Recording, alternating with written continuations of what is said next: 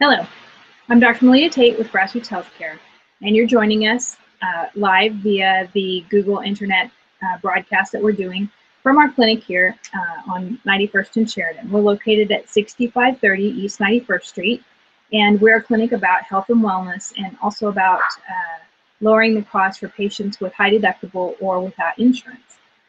Our clinic is open 8:30 to 5 Monday through Friday, and we're excited to have you on our show today.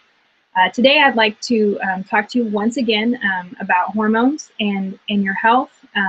Basically, just your endocrine system. We're going to be talking about some things that you can do to help regulate and balance your endocrine system and why these things are safe and effective. We're going to be telling you some things about patients that we've had here this week we've had good success with. And then also kind of introducing you to some of the methods that we use and making available to you some easy ways to get your hormones tested, and talking to you about how to get in to see your physician or come here if you don't have a doctor, and we'll look at your hormonal health and try to help you with getting your weight in check and working on things that make you feel like you're living at your very best. So without any delay, I just want to go over real quick with you guys some things. If you want to comment on anything that we're doing today, you can go down to the button below the screen. There's a place where you can click in and you can feed in comments live or questions live to the show today. So those of you who are joining us live, we broadcast our show, Grassroots Healthcare Wellness Show, every second and fourth Friday of the month at 12:30. So any of those of you that are interested in learning some of the biochemical things, some of the more cutting edge things that are coming out now with regards to how your hormone supplements may be affecting your health, or how your hormonal decline may be affecting your health and vitality, or even if you're just interested in weight loss in general, or getting in a better frame of mind, or wanting to do more with your body, being able to perform better if you're having problems with fatigue. We address those issues and more here at Grassroots. We're a primary care office. I'm Dr. Malia Tate. I'm an MD, and we also have our very own nurse practitioner, Kelly Compton. Kelly Compton Ratton now. She just got married last weekend, or a couple weekends ago. So we're getting used to that. So we have two providers here. We're here, like I said, from 8:30 to 5, Monday through Thursday, and then Kelly's here until noon on Fridays, and I'm here on Fridays as well, all day. So our office number is 918-878-7733, and we'd love to meet you and have you come to our clinic. And if you know anyone who doesn't have insurance, who has a high deductible, our visits start at $59 plus a $20 new patient fee for simple sick visits, and they can range anywhere from $59 to $99 depending on the extensiveness and the complicated nature of what we're going over with you. So anyway, we'd love to meet you. All right, so moving a little further into the show, we're going to be talking about some of the biochemical breakdown of fructose, high fructose corn syrup, and sucrose versus just the natural glucose that we get. Some of the changes that have happened since the 1980s, whenever we went low fat in this country, and the expected outcomes and the actual outcomes that we're seeing, and why maybe some of these things have happened, and what we based our policies off of, and why this needs to change. So I'm going to be sharing some of that with you. Before we go into that, though, I do want to make a note. Our producer has asked me to go over with you. There's 3 buttons below that you can push. One of them leads to our email. Our concierge will address you if you have any information that you'd like, more information about the clinic, about what we do here, to see if we're a good fit with you. Those kind of things, you can push that button, and it'll allow you to send us a message, and we'll get back to you. The other button is for if you want to purchase hormonal salivary testing, you can push that button, and with PayPal or using your credit card information, it'll allow you to fill out some forms and then purchase this saliva test to test your basic hormonal function. So those tests are close to, I think they're $149, $150, and you can get your salivary testing done. You'll get that'll generate a report that comes to us, and then we will follow up and let you know kind of subsequently some of the abnormalities on the report that you can take to a physician near you that knows about hormonal health, or you can come in and see us for specific recommendations that we can give you for your hormones. And then there's one more button that allows you to join our Sugar-Free Me Facebook group. And there's a lot of very supportive guests on there. If any of you missed last episode, we had a guest that used to be one of our patients who's in that group, and also the founder of that group, Sarah Solomon, who talked to us about some great recipes and ideas to get off of sugar and how it's changed her life, and many of her clients that have gotten off sugar, some of the good things about that. And it's a very, very supportive group. So if you're looking for some support and ideas and just problem solving from a group of people who are kind of motivated to do the same thing that you are, then I'd encourage you to join that group. So you can just press that button also, and we'll get you involved in the group that we're traveling through with. And I've gotten lots of great ideas through there. All right, so moving into the next segment of our show, I wanted to go over with you guys a little bit of what we've talked about in several of last week's episodes. The first being that the health of your liver makes a great big difference on whether or not you're able to lose weight. Many of us know, many women know that as our hormones start to decline somewhere in our 30s, even as early as our early 20s these days, we notice some changes in our ability to lose weight. It's easier before when we have more muscle mass. As our hormones start to change, things begin to get harder. Even if we exercise or eat right, it seems like it takes longer for us to burn off the weight, that our metabolism may be slower. These women are experiencing more and more fatigue, even to the point of feeling heaviness in their muscles. And we're not just talking about women here, we're talking about men as well are having changes in their hormones and in their metabolism that are making it more and more difficult for them to lose weight. One of the big things that I've learned in the last several weeks, and we'll be doing a lecture on it tomorrow here at the clinic that's live.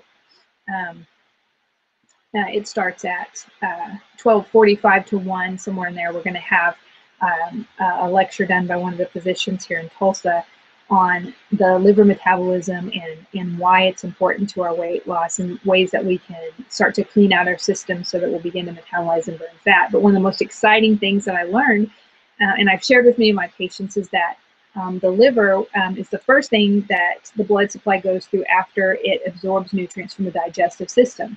So the liver does most of the cleaning out of any of our blood before all that nutrition and all the nutrients that we're getting go into the body. It has to go through the liver first, and the liver's main job is to take care of that.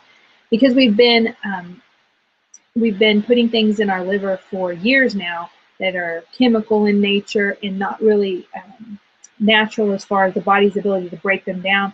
We do see fatty changes in the liver in many of our patients. It's called non-alcoholic steatosis, or it's virtually a cirrhosis that's caused by non-alcohol sugars. Cirrhosis is caused by alcohol sugars, the traditional form that we talk about mostly, and then there are types of cirrhosis that can be caused by sugars that are non-alcoholic. Now there's many, many different kinds of sugars. We're going to go over a few of the different kinds today, and then delve more deeply in future episodes of some of the other ones, because it can be very confusing when you're reading the back of labels about what you're looking for and what you're trying to avoid. But the liver cleans out your body, and the most exciting thing that I learned was that if the liver is unable to clean out your blood, then all the things that the liver used to clean out are going to then become deposited in your heart, your brain, or your kidneys. So that's the next organs that's going to filter out those things. And those are some pretty important organs. We really don't want buildup of chemicals in those organs. And so what our body begins to do is lay down a layer of fat around our heart. That's important to know, because we've all heard of the stories of doctors who've done autopsies that have said, oh, their heart was just, encased in layers of fat. And we've all heard stories too that if we have increased obesity around our internal organs, that kind of obesity versus the kind that we carry in our hips and thighs and those kind of things is actually an increased risk for cardiovascular disease and heart attack. And so what I'd like to propose to you, that again, is that the body is using these layers of fats to act as sort of a pseudo or fake organ to absorb the toxins that are getting through our liver now into the bloodstream and lower the level of toxicity in our bloodstream. And so when we lay down that layer of fat around our middle, we need to remember that it's there to protect us. All right, so understanding that, if we're going to eliminate the fat and start to, just release that fat into our body system, then one of the things that we really need to make sure of is that our liver is clear of any kind of congestion or what's going on with it. Now, every cell in your body regenerates new cells. So even if there's damage to certain parts of the body, and the liver is one that is amazingly able to regenerate, if we change what we're feeding our body, and if we change what kind of things are going through, we can see improvements in the functions of our liver.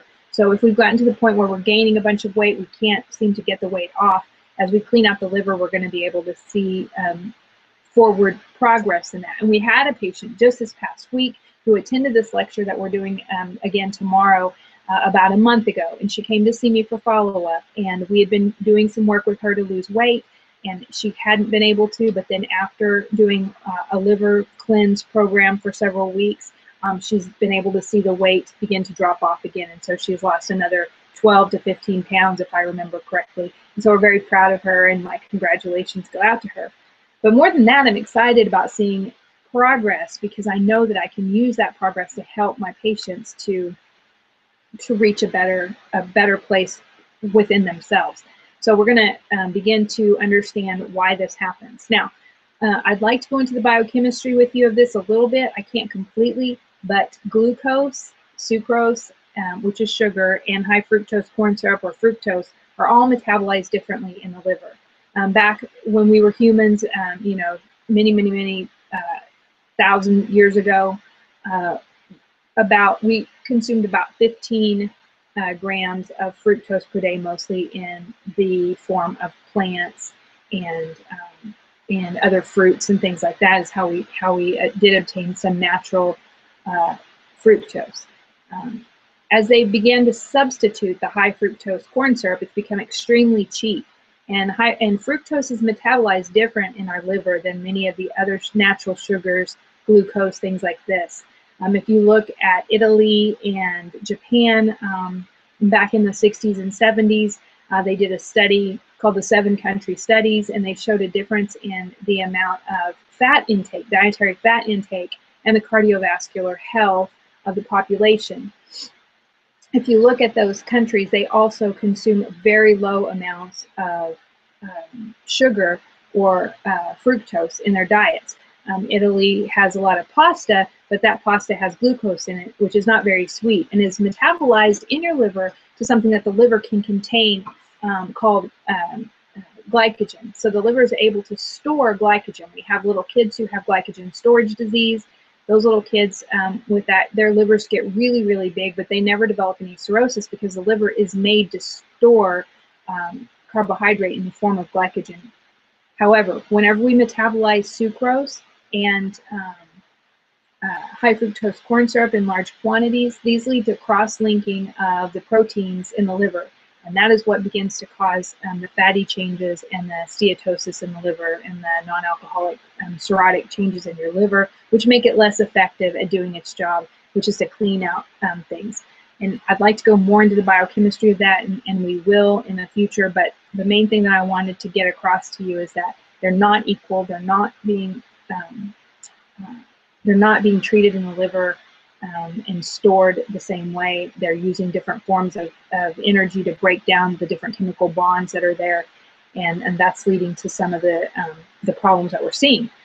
So all that to say, when high fructose corn syrup did become available, it's much, much sweeter than sugar. So what we would think is that they're using less of the high fructose corn syrup to make things sweet, and that would help us out. But that's not the case at all. We're actually consuming more and more each year of the high fructose corn syrup. And because it's so cheap, it's found its way into lots and lots of different kinds of foods, including hamburger buns, barbecue sauce. Basically, it's becoming pervasive in every type of food because it's so much sweeter and also has a much higher shelf life. Back in the 1980s, when the recommendations were made for us to lower our dietary fat intake to lower it by 10%, you can watch as the American population has lowered that by 10%. The thinking was that if we lowered our fat intake, then we would lower our cardiovascular disease. Exactly the opposite has happened. We're increasing in our cardiovascular disease, and we're finding that the linkages between the proteins in the liver and our inability to metabolize some of the chemicals that we're taking in are causing changes in our inside of our arteries, as well as the changes in the liver. Same way that sugar, high fructose corn syrup, and sugar can cause caramelization on like your steak on the grill, that kind of thing. So what we're trying to determine now, we're trying to go back and see why the decisions were made like they were made, and begin to go forward and get a better outcome, because heart disease was supposed to have been lowered by the changes that we made, and actually in reality it went up, as well as obesity. So one of the things that we're seeing when people consume high fructose corn syrup and sugar is that some of the hormones in our body are inhibited, and then triglycerides are also elevated, and this is leading to some of the congestive problems in our blood vessels and in our liver. That's quite a lot to share with you today, but in regards to our hormonal aspect of our health, those of us that are having problems with fatigue, with weight gain, with hair loss, anxiety, depression, some of the things that seem to be hormonal, they certainly hit us harder as our hormonal axis begins to shift right before premenopause and menopause times. Increased sugar in the body causes a decrease in one of the sex hormone binding globulins. The sex hormone binding globulin is there to bind up excess estrogen and testosterone. But what's happening as those levels are lowered, we're seeing an imbalance between the progesterone and estrogen, or in the testosterone levels of our patients, or the testosterone is becoming more converted to estrogen. And so as those hormones are lowered, as the sex hormone binding globulin is lowered, we're starting to see increased levels of the estrogen and an imbalance in our systems. And that's leading to more problems with anxiety, with insomnia, with irritability, difficulty concentrating, those kind of things. And so what we're trying to do with our patients, many of our patients, we've seen improvements in their cognitive abilities, in their ability to retain their train of thought, their concentration. We're seeing their brain fog go down, just from the simple act of getting the poison out of their system. And it hasn't been easy. If you talk to several of my patients who've done this, they've experienced headaches, changes in their digestive system, all kinds of changes throughout their whole body whenever they go off of sugar. It takes them about 21 days, but the worst of it is usually during the first week. One of my patients, and we haven't been able to fully figure out why, has experienced increased problems with sleep, but most patients report, especially after making it through the 21 days, improved sleep. So some things that we are suggesting to our patients are more natural therapies like chromium, some chasteberry teas, TMG, and things like that to bind up excess estrogens in the body, especially for those who have estrogen dominance. These patients are experiencing better health, a more levelness of mood, loss of a lot of their angst and anxiety as their hormone levels begin to regulate themselves out. They do a lot of clean eating, no processed food. Many of them go off gluten initially and then add it back in to see how they feel. Anyway, we're seeing great luck with our patients coming off medicine, and more than luck, it's just basically people are waking up to the fact that high fructose corn syrup in this country and sucrose are essentially poison, the white poison. So we treat them that way. This includes most breads. We allow our patients to have brown rice and things like that, brown rice bread. Anyway, we're seeing great success here with those kind of changes. It's not for the faint-hearted, and we're glad to put you on medicine if you'd prefer. but we'd rather see our patients get well than keep them on medicines and coming back to see us every year. I'll never forget the first patient that I had in my office when she said, "Dr. Tate, I don't need any medicine." I'd seen her a month before for severe difficulty concentrating to the point that she thought she may have ADD, and also pretty severe feelings of overwhelmingness and depression. And to have her come in my office after going off of sugar, gluten, processed food, and I think she went off dairy and soy, and to hear her say, "Dr. Tate, I don't need any medicine. I can think more clearly than I've been able to think in 8 years, and my depression is gone." And to hear my male patient who came in just to lose weight say, "You know, Doc, my brain fog cleared up, and the depression I've been having for the past year that I thought was from my divorce is gone." And that's something I really didn't expect to happen.